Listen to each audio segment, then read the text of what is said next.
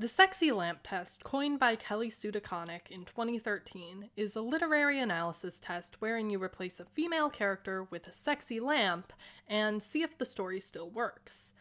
If it does, that's not a great female character. Needless to say, if the main character of your first-person POV trilogy can be replaced with a sexy sun lamp being carted from location to location, it's not a good look. And listen, I love Leigh Bardugo, but I think even she would admit that the Shadow and Bone books aren't the best representative sample of her work. Whose first work is? And that's why today I want to look at the agency of Alina Starkov in the books versus in the Netflix adaptation. What can I say about book Alina? She's boring. Like, there's more to say, but it boils down to she's just really boring. Her motivations are shallow, she doesn't have much personality, her interactions with other characters are consequently bland, and she gets dragged through the plot like a sled tied to a toddler on a snow day. She's not particularly likable, or, at least in my opinion, relatable, and that makes her, from a writing perspective, a bad POV character. The fact that she barely is a character also contributes to this massive flaw in the writing of these books. And again, this isn't to hate on Leigh Bardugo at all. The fact that I'm even making this video is a testament to the fact that she herself recognized what needed to change about Alina to make her a compelling protagonist, because those changes got made in the show that Leigh had a hand in creating. But before we get to those changes, we have to talk about the source material. And however much I love Miss Bardugo and her later works, I'm less of a fan of this particular source material. The Grisha trilogy is written from a first-person point of view, which is not inherently bad, but it has to be done right. For an example of really, really well done first-person POV, let's look at the Percy Jackson and the Olympians series. PJO is written from Percy's point of view, and it's constantly showing how screamingly unprepared he is for life as a demigod, and later, as a chosen one. Part of what makes this work so well is Percy's personality, which comes through in every moment of the narration. He's sarcastic, snarky, and just a genuinely fun character who keeps up a running commentary of what's going on that matches his traits in a way that not all first-person stories manage to do. Granted, Rick Riordan is the god of first-person POV, and Leigh Bardugo does better with a third-person limited, so this isn't necessarily a fair comparison, but it does highlight the inadequacies of the Grisha trilogy. The fact that I can barely come up with any traits to describe Alina is troublesome, to say the least. She's not really snarky, except when she is. She doesn't have a notable sense of humor, and the narration doesn't even really feel like she's the one telling it, because it lacks a distinct voice from her lack of characterization. Basically, the books could have been written from a third-person limited perspective, and it wouldn't really change much, but it would at least make Alina's non-characterness stand out less. And to go back a sentence, the characterization she does have feels inconsistent. Sometimes she's a meek young girl scared to make waves, and sometimes she's a snappy YA protagonist with the customary witty comebacks. While this dichotomy might work and make sense in some characters who find themselves an outsider in an unfamiliar situation, the two halves of Alina's personality never quite seem to mesh into one cohesive character. The difference isn't between when she's in her element or out of her depth, but rather when the narrative needs her to be sharp or timid, which leaves her feeling less like a character and more like a plot device. She's also rather whiny about her whole experience as the Sun Summoner, and while that's a common enough trait in Chosen One protagonists, especially of the YA variety, I can't say it's one I enjoy, especially when it becomes the most memorable trait a character has. I'm not kidding when I say that in rereading these books for this video, my third read-through, by the way, I was blindsided by Alina's snappy comments in the beginning, because that's a quality that just doesn't stick in my mind. Part of it may be that other characters are more interesting than Alina, Nikolai, and draw focus in my memory, but somehow in spite of the quips, Alina remains cardboard bland in my memory. And I think that's because the narration doesn't actually have any of that quippiness, at least not in the same way Percy Jackson does that's so standout. Alina's narrative voice is so gloomy and detached in places that it's hard to imagine it represents the same character who's speaking half the time.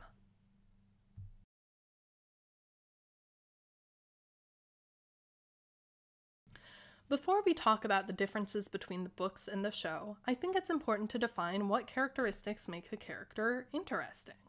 That way we can see where the writing of the books falls short and the writing of the show picks up the slack.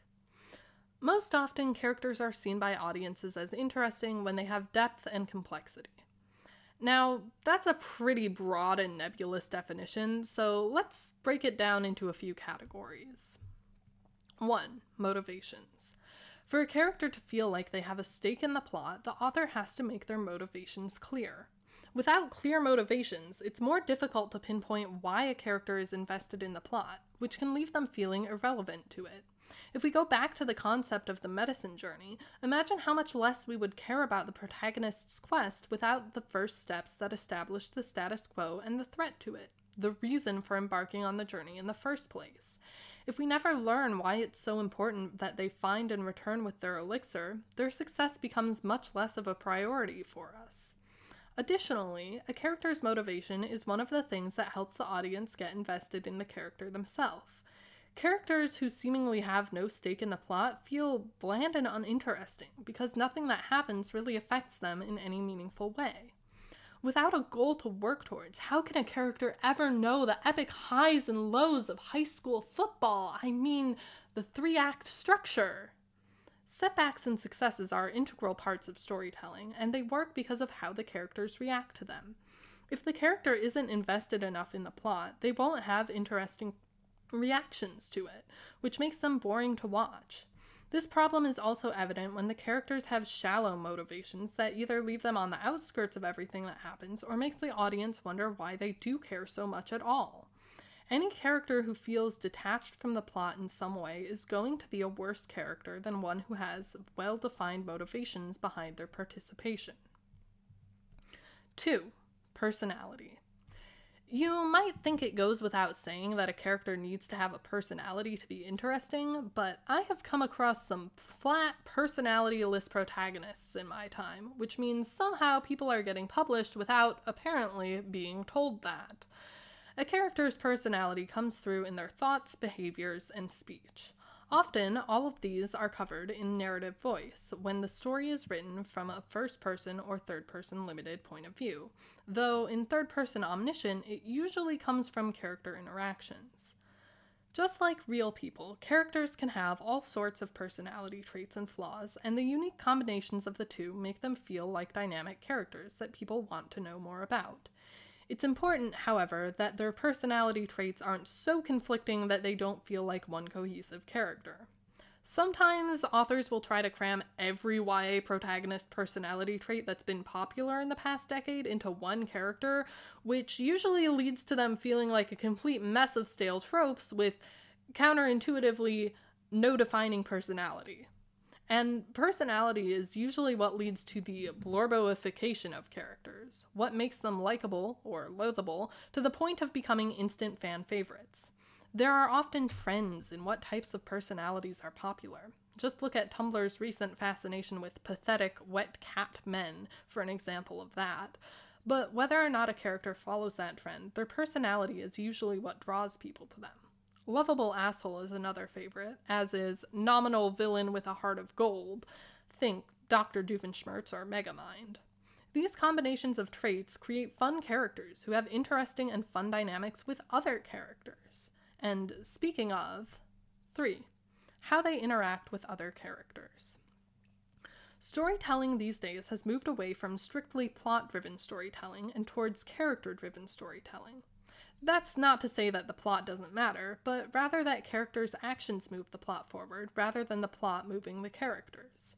As a consequence of this shift, more focus is now given to character dynamics and interactions. The newfound prominence of the found family trope is a great example of this. While in the past, protagonists may have been working together towards a common goal and probably ended up as friends along the way due to working together, Now, characters come together for personal reasons and end up engaged in shenanigans while their bonds of friendship grow ever stronger, and they all become so close that shippers are really only left with the option to say, Polycrose is canonically supported, here are 15 reasons why, and write endless fics about the fun and fascinating dynamics between the be gay, do crime, polyamorous found family of the century. What I mean is, found family has become a juggernaut of a trope that especially appeals to queer people due to the emphasis on non-traditional connections with other people, and this is in large part due to the ways storytelling has changed to feature relationship dynamics as more central to the plot. When characters interact with each other, that gives us a feel for the personalities of each character while also giving us fun or interesting dynamics to get invested in. But this only works if they interact in fun or interesting ways. If a hero and villain only interact with each other in the most straightforward, boring way imaginable, no one's going to be invested in that hero-villain dynamic. But if they have banter or weird sexual tension that makes you wonder if the bad guy is really all that bad, or if the good guy is really all that good, people are going to be drawn in and want to see more of them interacting. Similarly, no one is going to yell about found family on the internet if none of your 5-man band really seem to like each other and all their conversations feel like clinical vessels to move the plot forward. And like I said, group dynamics reflect back on individual personalities and make the individual parts of the group more interesting by extension. 4. Internal conflict. A lot of these categories tend to bleed into each other in some way or another, and internal conflict goes hand in hand with both personality and motivation. When a character has conflicting motivations, like a goal to save the world versus their desire to be with their love interest, for example, it adds depth to their character by creating opportunities to either help or hinder one or both goals. Do they choose to save the world and by doing so push their love interest away, or do they choose their love interest and damn the world? Usually, of course, they find a way to do both, and the way they solve that problem is where the intrigue comes from. Sometimes internal conflict is less majorly plot-altering, like a character's struggle with coming to terms with their feelings. When these conflicts are well written, they can feel just as tense and important as the rest of the plot, especially when shipping is involved. When they're less well written, it can feel like the story is putting far too much emphasis on something minor and like the plot is stalling out. When the former kind of internal conflict is poorly written, it can feel like the hero's too angsty to really be a hero, or worse, like they're too stupid for either not making the obvious decision to save the world or not seeing the obvious solution to both problems. However, good internal conflict helps flesh out characters. Conflicting motivations or struggles with inner demons are situations that real people experience, and giving your characters these traits makes them more likely to be seen as dynamic and interesting. Without internal conflict, characters often feel flat and like they're only there to move the plot along, not like they're unique characters with complex inner worlds. This is a particularly bad problem in character-driven storytelling, where more time is spent exploring the inner world of characters. 5. Agency. Agency is something I plan to talk about in more depth later in this video, but it's something that's vitally important to characters feeling like they actually impact the story instead of simply being impacted by it. A character who just gets pulled through the plot isn't interesting. They feel more like an object than a character, and that's where the sexy lamp test comes from. Too often, characters simply have things happen to them and are pushed from place to place like a log caught in an ocean current, rather than making choices that move the plot forward. This is especially noticeable in modern stories, which are nominally character-driven, but in reality come across as just the opposite due to the main character, or characters, not making many plot-relevant choices. In my opinion, first-person writing should always lead to character-driven storytelling, and when it doesn't, it's distracting. It's my belief that characters who have agency in their story will always be more interesting to read about or watch than characters who just go where they're told to by other characters. Now, with all that out of the way, let's talk about Alina Starkov in the show.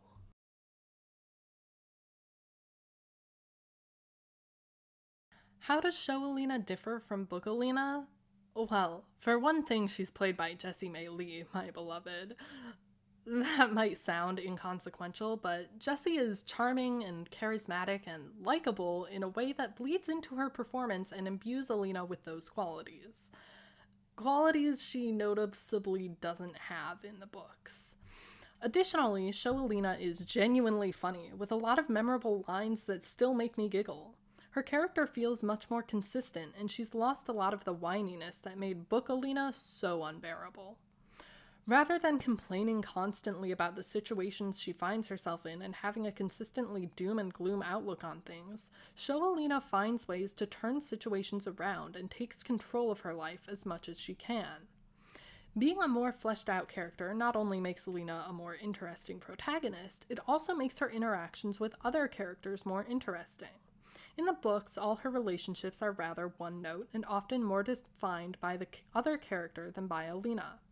Her relationship with Mal is questionable because she likes him despite his constant mistreatment of her, a topic for its own video, and every twist in the will they won't they drama between them comes from either outside interference, aka the Darkling yoinking their letters, or from Mal's own shittiness as a character, which is, again, a tangent for another video.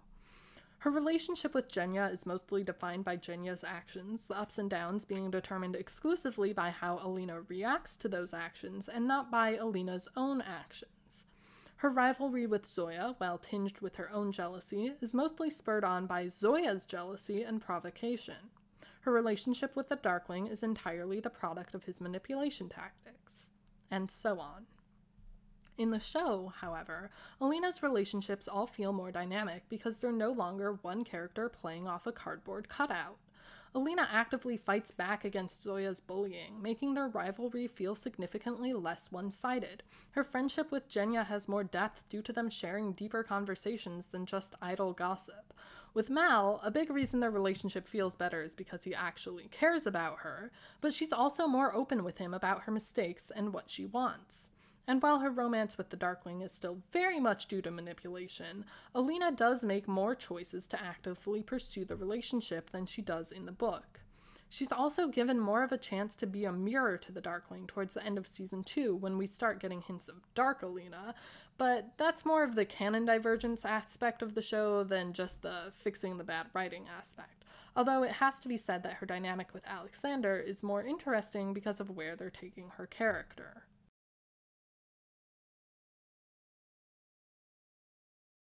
Aside from characterization, a big thing missing from Alina in the books is the concept of agency. Agency is defined as the capacity, condition, or state of acting or of exerting power. In this context, it boils down to the capacity of a character to act in a way that compels the plot forward. Although, since it's often talked about when it's lacking, it usually gets defined in opposition to the concept of a character getting pulled through the plot without any input from their actions. Lack of agency is hardly a new problem, especially in YA media, and especially when the protagonist is some kind of chosen one. Often, there's not a whole lot chosen ones can do to change the trajectory of their chosen oneness, and if that's where the writer stops, the story can suffer because it doesn't feel like the character is actually, relevant to the story. So usually writers will have moments outside of the specific chosen one destiny arc where the character is allowed the agency to make choices that affect the narrative. Whether that's a Darkest Hour refusal of the call, or Katniss Everdeen shooting President Coin instead of President Snow, these choices often change the trajectory of the story on the scale of an episode or two, while the deuteragonists try to get the hero back, or forever, as Katniss spares the life of one dictator to prevent another from taking his place, and the world has to come to terms with that choice. Alina has very little agency in the books. Almost all of the major plot-changing decisions are made by other characters, and Alina either goes along with them or has no say in the matter whatsoever. This gives her little room to do much more than react to other people's choices, rather than make any real choices of her own, especially when choices that should be hers to make are inexplicably made for her by other characters. So let's take a look at some examples of the show giving Alina some of the agency she was tragically lacking in the books by changing critical moments of the plot. First, going into the fold. In the book, crossing the fold is part of Alina's cartography training, something she is required and expects to do. The only reason she is in the fold to be discovered as the Sun Summoner is because she was told to go somewhere, and she went there, the plot holding her hand through it all. In the show, however, going into the fold is a choice Alina makes with intention. Because Mal is sent into the fold, Alina deliberately burns all the maps of West Ravka, so she'll also be sent in to help replace them. And even then, rather than relying on her superiors to send her somewhere, Alina volunteers to make the journey, making her proactive instead of just reactive. With this change, the inciting incident isn't just something that unavoidably happens to the protagonist, but is something that she is partially responsible for, having gone into the fold by choice rather than on someone's orders. Second, escaping the Little Palace. In the book, escaping the Little Palace, with the goal of going to Novia Zem, is Bagra's idea that Alina goes along with. It comes after perhaps the least self-aware line in the books. I wasn't going to make it easy for him anymore. All right, I said, reaching for the pile of clothes Bagra had brought me. What do I do? Where Alina says she's going to take action and immediately asks someone else for instructions to follow. This only serves to highlight how dependent the plot is on literally every other character except Alina. Whereas in the show, when Bagra tells Alina to go right at the fork in the secret passage so they can regroup and come up with a plan, Alina makes the decision to go left, stow away in a cart, and leave the little palace altogether. This not only puts the trajectory of the plot into Alina's hands, but also leaves a lingering what if with the audience as we wonder what Bagra's original plan was and how the story might have been different if Alina hadn't made the choice she did. Third, going after the stag. In the book, Mal is the one who decides they should go after the stag to try to get it before the Darkling. In the show, Alina makes this critical decision, which makes more sense considering it's a choice that affects her personally and in an extremely significant way. Having Mal make this decision for her is a weird writing choice in my opinion, and I'm really glad they changed it for the show, because in the book it sends the message that Alina has very little say in anything that happens to her, or in life-altering matters that primarily affect her alone. Fourth, chasing the Sea Whip. In Siege and Storm, the Darkling kidnaps Alina from her somewhat settled life in Novia Zem, having tracked the trade of her golden hairpins, and forces her and Mal to track down the Sea Whip to be her second amplifier. In Season 2 of the show, Alina makes it known from very early on that she's searching for the Sea Whip herself in Novia Zem. In fact, it's the whole reason she and Mal went to Novia Zem. Having Alina be the one to seek out not only the Firebird later, but the Sea Whip as well, allows her to take more control over her own power and the ways that alters her life going forward.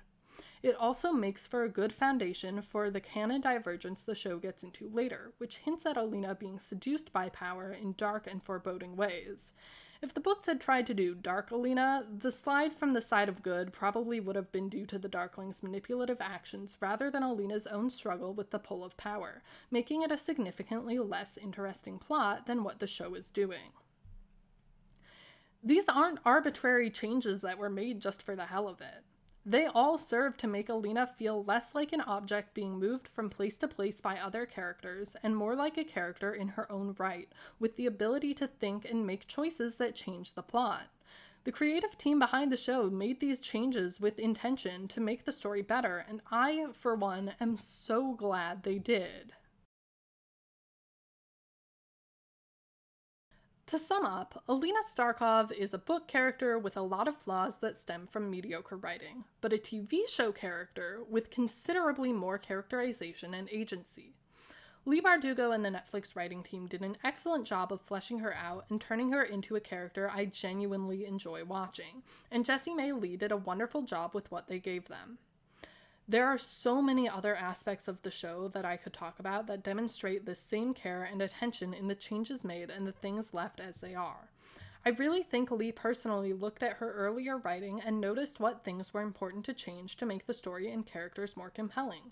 And I'm so glad she actually got a chance to make those changes. I could go on and on about the things I enjoy about this adaptation, but I'll leave off with this. In a pop culture space where more accurate adaptations and adaptations with the author's own involvement are becoming more common, I think Shadow and Bone is a very good example of what things to change and what things to keep verbatim.